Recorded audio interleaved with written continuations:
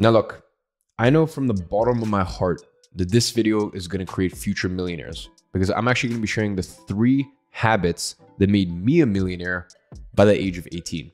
Now, some of these might surprise you and some of these might even trigger you, but years later and having made over $17 million in profits later and actually retained over $10 million after taxes, I feel as though now I can look back very candidly and really pick out the 3 key habits that made me make my first million by the age of 18. So with no further ado, let's get straight into it. Now, the first habit may seem kind of small and irrelevant, but it highlights a much bigger issue as to why you're not where you want to be in life. So the first habit that actually made me a millionaire was turning my phone on airplane mode. Pretty much the first 3 years of my business was built pretty much entirely while my phone was on airplane mode. And I'll explain why. You see, most people think that the reason they are not a millionaire is because of lack of energy, like they don't have enough energy or motivation to do something, or a lack of knowledge, understanding, and they think these are usually the 2 main reasons why. That is actually incorrect in 90% of cases. In 90% of cases, the thing that they lack is focus, because if you have focus, then you will do the work, and doing the work and getting into that state of flow actually gives you that energy and motivation. And when you are someone who can sit down and focus on a task for a prolonged period of time, you will inevitably get the knowledge and information that you need in order to make $1 million. So this is why putting your phone on airplane mode is so important, because ladies and gentlemen, we live in a world where there's constant notification, constant distractions. So, most people, the phone isn't enough. Most people have, an Apple Watch with notifications going on 24/7 and their computer is binging here and binging there. You need to reclaim your focus. You should not let anyone rob you of the most important thing that you have, which is your focus and your attention. So that's why in the first 3 years of my business, it didn't matter what I was doing. I made sure my phone was on airplane mode and it was in the other room. So that way I had no distractions and I could focus single-handedly on my task. Now, I know what some of you guys are thinking. No, I actually need my phone. I need the notifications. I need to be able to stay connected in order for my work, my career, a new business that I'm starting, etc., etc. And, that could for sure be true, but undoubtedly some of the best work that you will do, some of the best deep focus work that you will do will be when your phone is on airplane mode. So, same thing with me. When I built my business, I had to actually have my phone on. I had to stay connected. I had to take Zoom meetings, all that stuff. So I had to be connected. But the first few hours of my day, I always had my phone on airplane mode. And I made sure that I was the one who chose where my attention and my focus was going. Now, if you're in a position where you truly think, you need your phone on pretty much all the time for your work, well, then I just challenge you, at least while you are sleeping at night, put your phone on airplane mode. While you're showering, you don't need your phone on. Try to find these little pockets of time where you challenge yourself to put your phone on airplane mode and make sure that you are the one who is steering your attention and steering your focus. Ladies and gentlemen, as I said, we live in such a crazy world where the standard is so low of focus.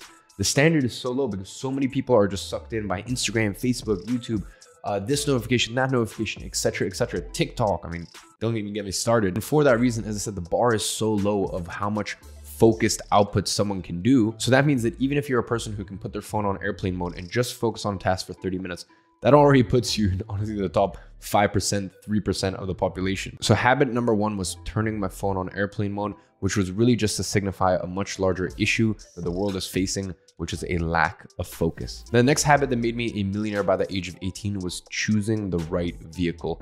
It absolutely breaks my heart to see people who work so incredibly hard, are so dedicated, but yet no matter how hard they work, by the age of 30, they will never even see $1 million. Really, these are people who sacrifice all of their 20s.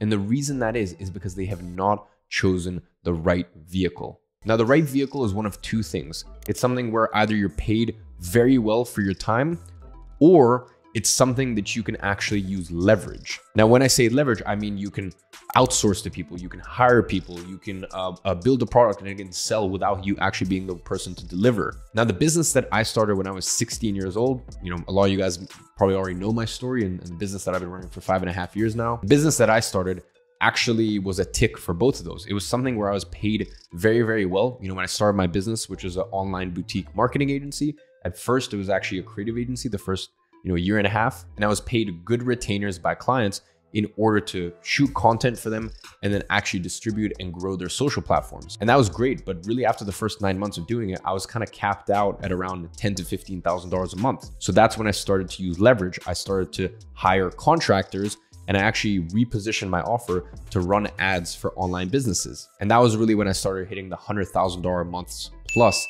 in my business. And ladies and gentlemen, since then, I've started 3 other businesses in very different industries. So I understand what choosing the right vehicle is and how to actually properly assess these different vehicles. Now, I've said it in many podcasts that I've even been a guest on. I am not the hardest worker, right? There are people, and undoubtedly I had to work extremely hard to build up my business and then get it to the point where I made my first million by the age of 18.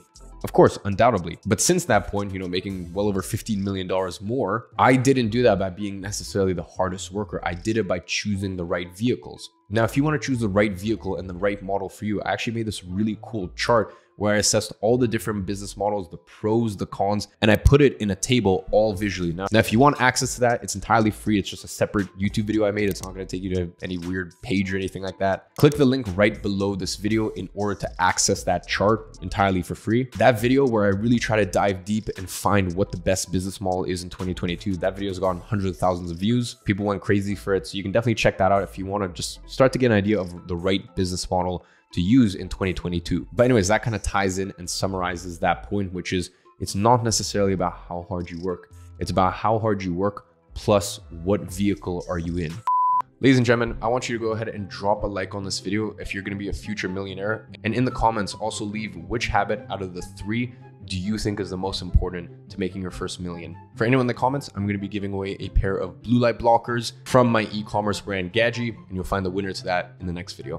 Now, the last habit that made me a millionaire by the age of 18 was journaling. I really hope that you didn't roll your eyes at that, but hear me out for a second. When you are first getting started with entrepreneurship or self-help or, really trying to further your career, a lot of times you have a lot of self-doubts. And a lot of times you aren't very self-aware. You don't understand yourself. You don't understand why are you feeling these emotions? Why are you perceiving something a certain way? You don't understand when you're, for example, projecting your own insecurities, your own doubts on a situation. So what journaling is journaling is a way to really hold a mirror at yourself. Now, on the list of attributes that makes a highly successful person, for me, self-awareness is somewhere near the top. Now, journaling every day really hones in your self-awareness. And as I said, this is by far one of the most powerful tools when you are trying to get to your first million in life. Because along the journey, you will have doubts, you will have, thoughts that creep in. And if you don't have self-awareness, then those thoughts and those doubts might cripple you. But if you do things like journaling or, for example, meditating, then you start to understand yourself and you start to understand that sometimes these thoughts aren't necessarily you. So from the ages of 14 to 19, I basically religiously journaled every morning and every evening. And as I said, that really helped me build up my level of self-awareness and understand the mental chains that I was placing on myself and how to break free of those. Now, these days, sometimes I'll go months without journaling, and then I'll go for, a month and I'll journal every single day. It's really when I feel as though I need it. It's a muscle that you train, self-awareness. So once you get to a point where you're just a very sort of self-aware person in general, then things get a little easier and you don't actually have to journal every single day. So really, just to round out this video, I want to say that if you are the type of person who is consuming this sort of content on YouTube, this tells me that very likely you're on your path, or maybe you've already accomplished hitting 7 figures in life. Another thing that I want to say is when you reach a million, you'll actually realize that, it's just a number, it's just a number. It's just one milestone. And you realize really the true beauty in life, the reward to playing the game and winning is that you get to keep playing. And that's the really cool thing. It's like you hit these milestones and you think that, once you hit these milestones, you're like, oh, I did it. And no, not really. You just kind of sit back at your desk the next day and you're like, all right, let's keep climbing. And I think for me, that is really just the beauty of all this stuff. So on that note, I hope you guys enjoyed the video. Go ahead, leave that comment and let me know which habit, and I'll catch you all in the next one.